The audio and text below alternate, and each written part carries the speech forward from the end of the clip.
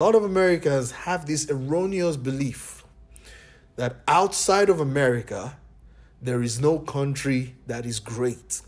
Gilbert Arenas' comment about South Sudan almost beating the United States team at the Olympics has been going viral. If you have seen this video, let me know your reaction in the comment section.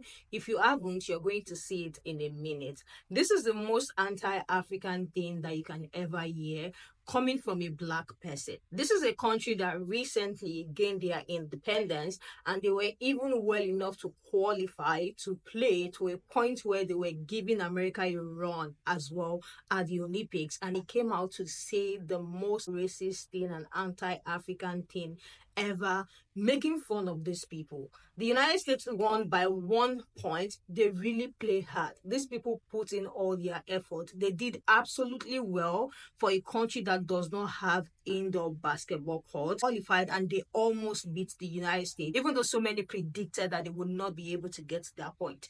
This comment pissed so many people off. Even black Americans are pissed at what he has to say about them. They almost lost to some Africans. Who are the some Africans? Like, it's really, really not making sense. I have put together what these people are saying and as well his own clip. So without wasting much time, let's get right into it. Like, they shouldn't have black jerseys on. They should just let that color go. Because ain't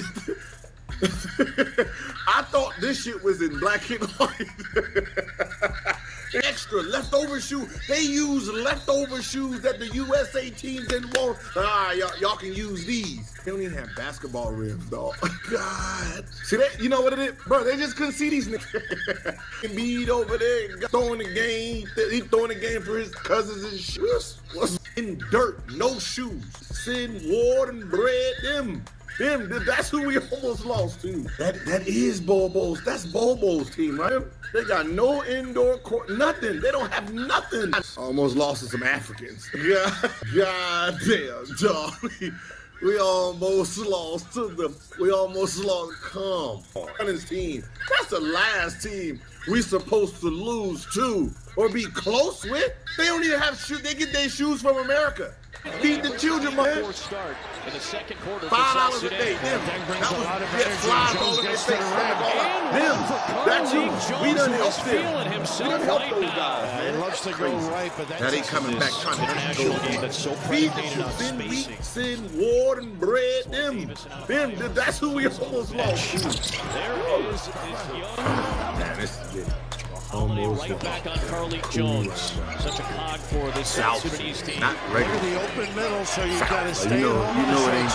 Do they even have any? Jay puts it down. Bro, what is wrong with you, dog? You really sat there and said all that, and you think it's funny? Bro, that shit ain't funny. Instead of congratulating South Sudan for almost beating us, for making it a great game, you gonna really fix your mouth and say the shit you just said? Bro, you embarrassed yourself, dog. In South Sudan, I want y'all to know that we don't agree with what he said. I made a video on my page congratulating y'all. And I'm going to congratulate y'all again, man. Shout out to y'all for hooping out there, for really representing y'all country like y'all supposed to, and showing the world that y'all are here on this hooping shit. So shout out to y'all, man. Gilbert Arenas, you tripping. We don't agree. Bruh, you just talking out the side of your neck, bruh. Everybody don't deserve a platform, but shout out to you. We got the males. Almost lost to some Africans. Yeah. We almost lost to them. And the key. I'm going to treat this as specific as I can, with as much nuance as I can, and acknowledging first and foremost that is an ignorant person speaking. Right? For as much skill that Gilbert Arenas has on a basketball court, clearly he's not the smartest bunch in the group. And we talk about representation. Who is representing a group when they speak, right? Is that the representation I should use for my African-American brothers and sisters? No. But let's keep it going, because he adds more nonsense on this, right? He adds more nonsense. Lost to the Ahi tribe. This is crazy. Man, Embiid over there, goddamn throwing the game. He throwing the game for his cousins and shit. With that said, Gilbert Arenas, it might take me about 2 searches on YouTube before I find someone who is not of African descent, who, when they don't like what you say, brother, will tell you to go back to Africa. You just took all the racist talking points about all Africans, yes, including you. They consider you as a descendant of Africans in that group too. Barbaric, not not functional, not able to live in a modern world, not able to create things, still showering a certain way, still doing, yes. And you did all of that to get your xenophobic thoughts off. Racist white folks are up 15 in the third quarter, and what an amazing job they did. They gave you a piece of crumb, so you get to claim the nationality of America. Great. Awesome. I got that too. But in that, you thought you had to trade off. You thought there was a trade-off involved. To be American, you have to insult Africans worldwide. You insulted yourself. You insulted the ancestors that were taken from the west coast of Africa, brought here, and created what we now know as my lovely African-American brothers and sisters. You insulted Jamaicans. You insulted Trinidadians. That's what you do when you say these type of things and you just say African instead of specifying country. And for the record, that does not mean that idiot, what he said about the South Sudanese people would have been true anyway, the insults he was spewing at them.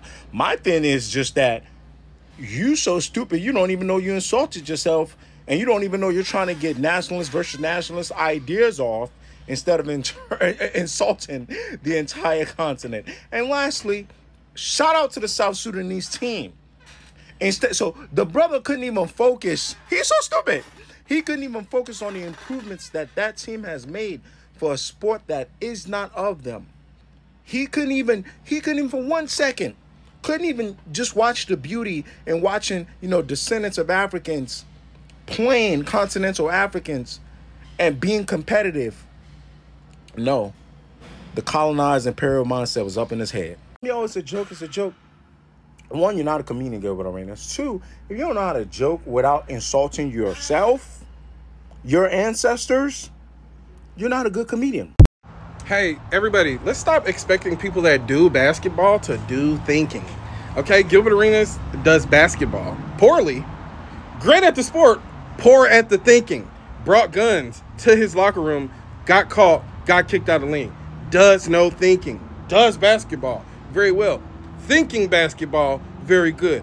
Thinking world issues, geopolitical issues, no thinking. So next time somebody says something ignorant, ask yourself, what do they do? Do they do basketball? Because then they don't do thinking.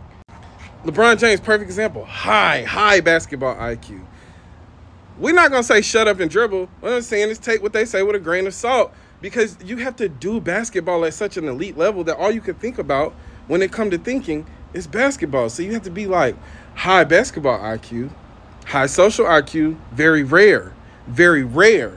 Same thing with like certain artists, entertainers, whatever. If the thing that they do, if they are elite, if they're an elite actor, they do acting, they do pretend all day, everything. Stop taking what they say as like law, or like how the bulk of black Americans like, I don't want to look at y'all like a monolith. Don't look at us like a monolith. And stop. These people have big platforms because they do basketball, not because they do thinking. They do basketball. So when they thinking basketball and they talking basketball, they do well. When they thinking and talking social, political issues, issues of identity and how people classify themselves, anything that's outside of round ball in hoop, no good. Like, they shouldn't have black jerseys on. They should just let that color go. Because ain't I thought this shit was in black and white.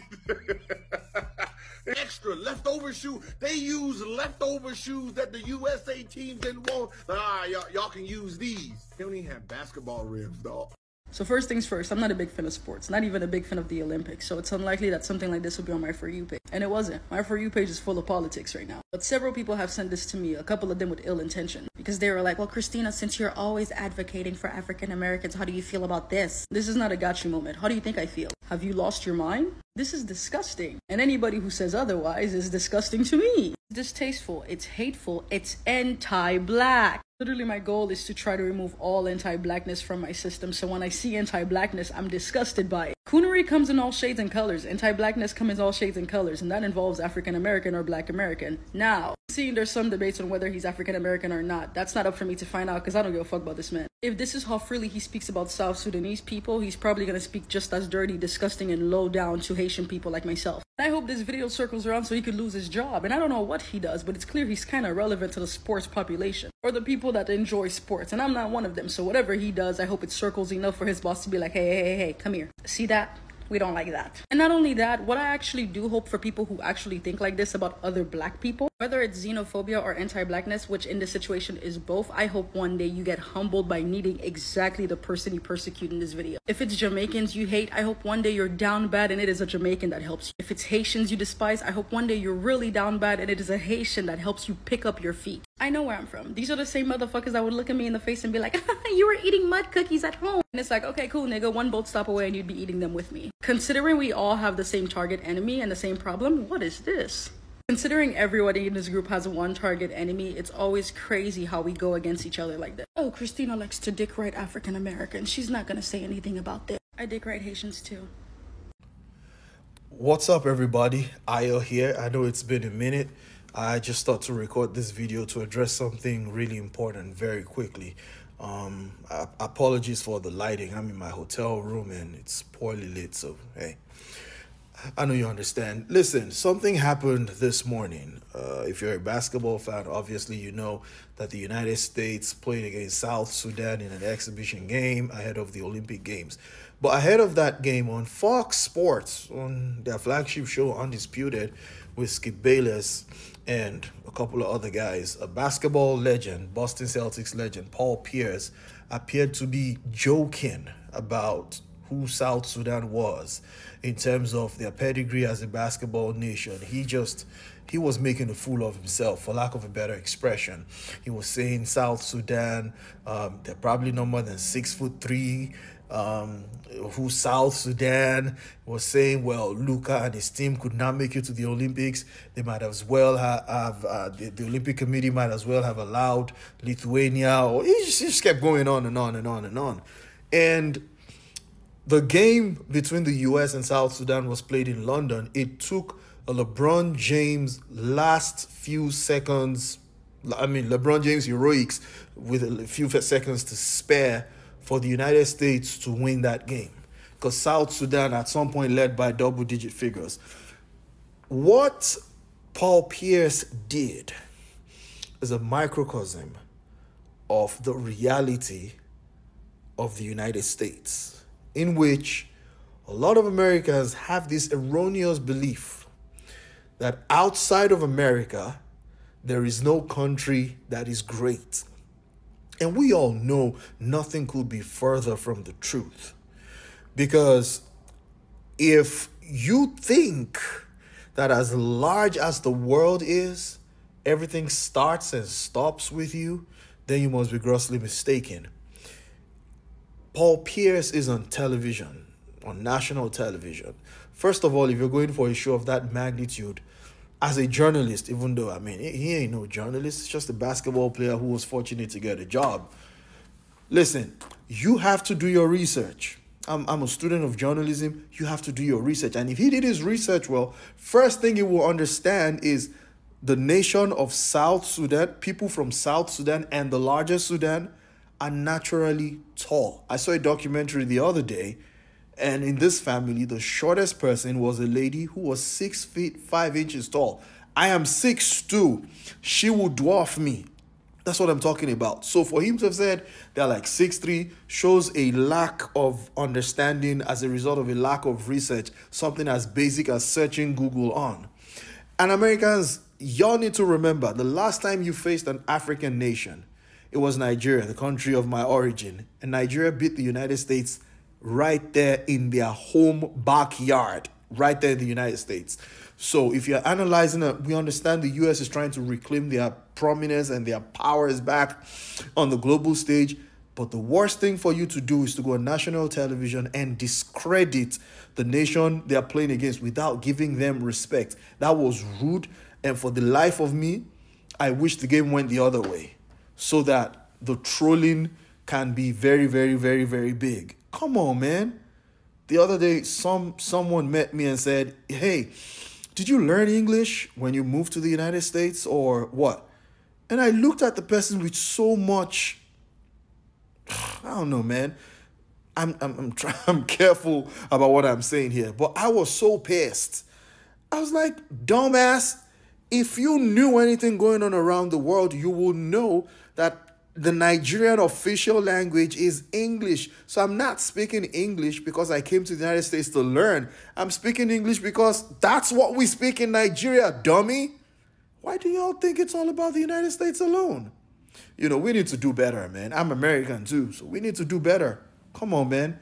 It's not all about the United States. There are nations out there with better standards of living. There are nations out there that are cleaner. There are nations out there with better political setups, and so on and so forth. Come on, man. Let's show respect to other nations. Let's not think it's all about America. No. And hopefully now Noah Lyles is a legend. Because a team wins the championship in America, they say the NBA champions of the world, the baseball champions of the world, and so on and so forth. Come on, man. Miss me with all of that, man. Put some respect on other nations and all these other athletes who are fighting tooth and nail to bring honor to themselves, to bring honor to their countries, man. Y'all can do better. Is boldly saying that, laughing, kicking, kakaing, making those comments, and saying that about people just like him is the absolute crazy thing to see on the media.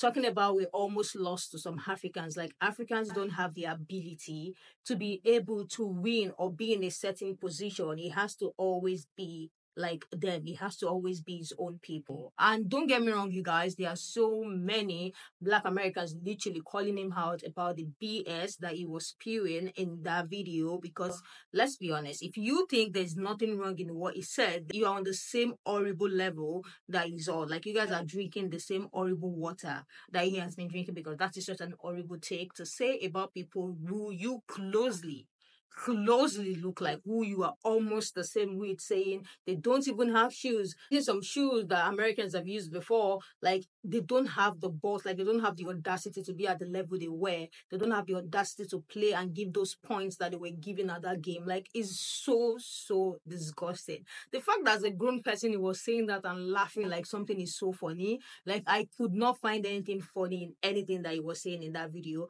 and he was just there laughing and literally bringing these people down like they are nobody. He literally sat down there and just told the world that these people that almost won are nobody. Like they don't even deserve the position they are in. They don't even deserve to play as hard as that. Like because they just came out. They are new and they still qualify, so they don't even deserve to be at that level at all. Let me hear what you guys think. These are the people who start the diaspora war. These are the people who start the hate in Black people. These are the people who always make the Black community go 10 steps backward when it comes to unity. Because imagine the BS that he was spewing out. Let me hear what you guys think. Let me hear, have you seen this video before? Are you just coming across it? What do you think about what he said? Let me hear your take in the comment section, and I will see you guys in the next one.